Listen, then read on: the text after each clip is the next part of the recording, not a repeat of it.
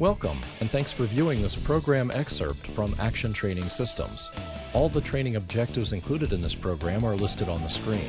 The following video is a short sample from the program. A complete listing of our training products is available on our website. Assess the patient's neurologic status as soon as possible. Examine the patient's face, head, and neck carefully for injury. Injury to the face or head commonly occurs in falls or in motor vehicle collisions. Perform a rapid trauma assessment and use the DCAP BTLS mnemonic to help ensure that injuries are not overlooked. If it's not obvious that the injuries are related to a fall, survey the surrounding environment and ask questions about the cause of injury.